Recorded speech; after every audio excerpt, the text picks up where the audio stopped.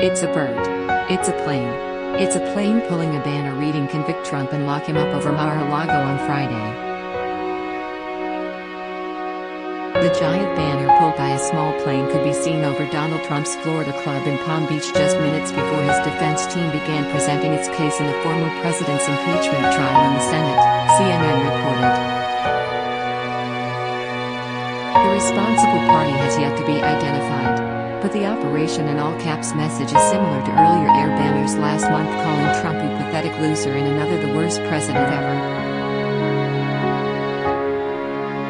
The messages were all good to go once airspace restrictions over Mar-A-Lago were lifted when Trump stopped being president.